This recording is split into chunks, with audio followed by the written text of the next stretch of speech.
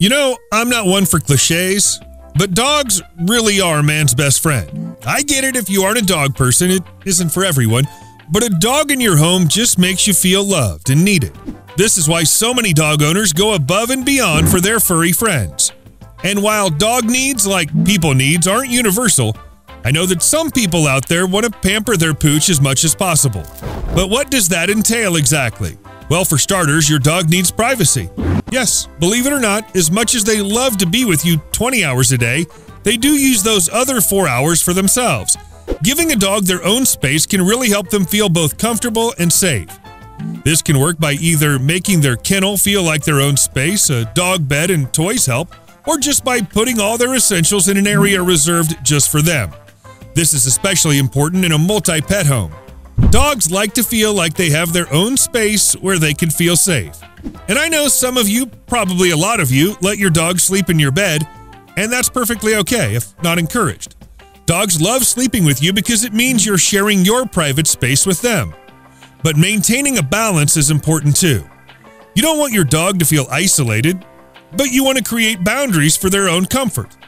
When establishing their own space, if your dog frequently sleeps with you, try setting them up in your bedroom. That way your dog can sleep on the bed or just feel close to you if they like. What? Boundaries? I thought this was supposed to be about things that dogs like. Yes, believe it or not, dogs actually like having boundaries. Giving your dog treats without any sort of prompting or praising them for just being the wonderful pups they are may feel nice to you, but it actually is pretty confusing for your dog. They don't understand why it's happening, and it can actually cause stress. So remember, it may be hard to establish these boundaries sometimes, but it's better for your dog. So now that we understand how to create a space for your dog, let's talk about activities. All pets need to be engaged to be healthy and happy.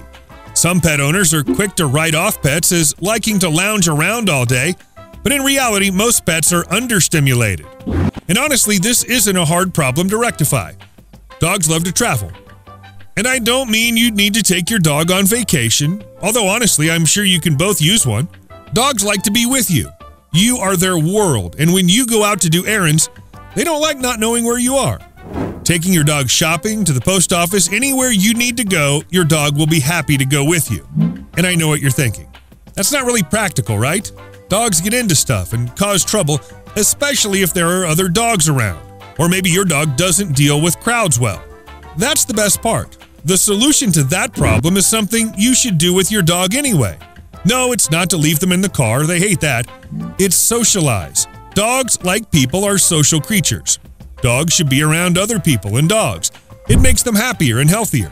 With that in mind, it's important to socialize your dogs in the right setting. Socializing your dog with people is better done in calm, controlled situations.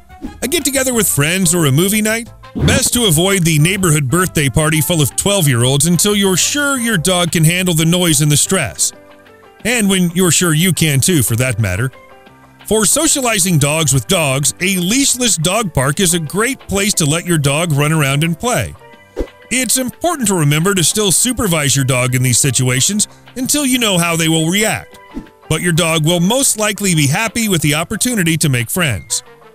But even with all the work you can put into properly socializing your dog, there are sadly places dogs can't go.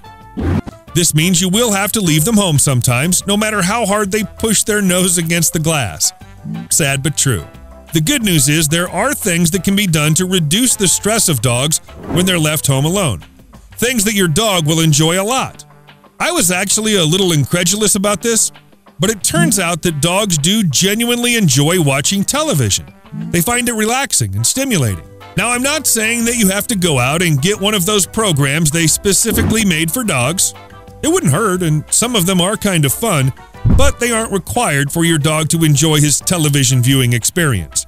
Dogs actually don't see the same way we do, so their perception of the screen is much different.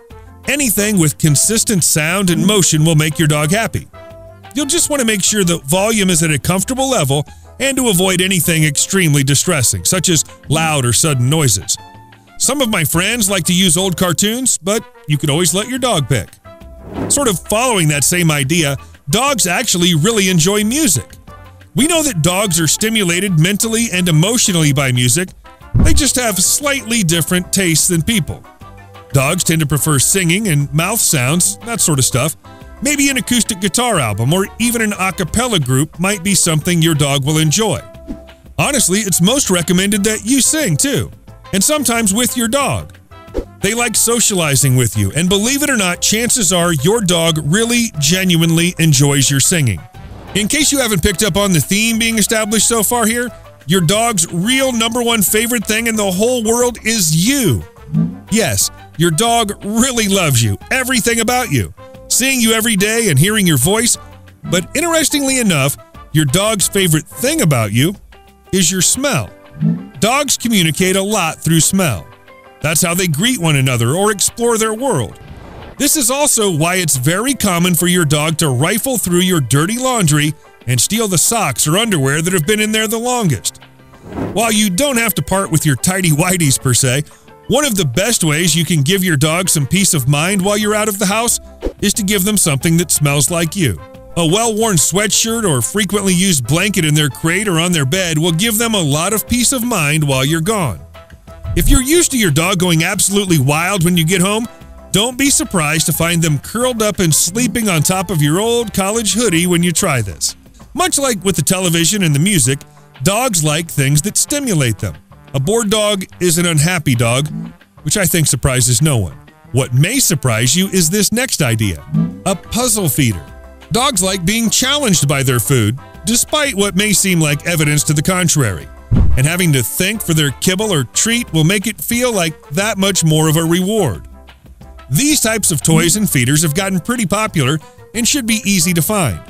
But I recommend a little research with this one, as the type of dog you have can be a big factor. If your dog is big enough to tear the puzzle apart to get to the food, well, that really isn't much of a puzzle, is it? Another canine activity that is far underutilized as a regular dog activity is swimming.